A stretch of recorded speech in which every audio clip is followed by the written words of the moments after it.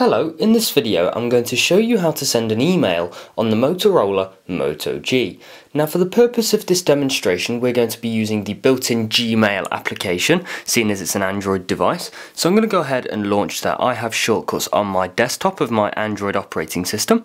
Give that a tap and all my Google applications load, and in the top left hand corner is Gmail. So I've launched that application and it's loaded up into my emails, and to create and send a new email we'd tap the mail plus icon towards the top center of the display. It's actually an envelope with a plus in the bottom right hand corner of it. I go ahead, tap that, and it loads a new email. So it allows me to choose the email address that I'm going to send it from.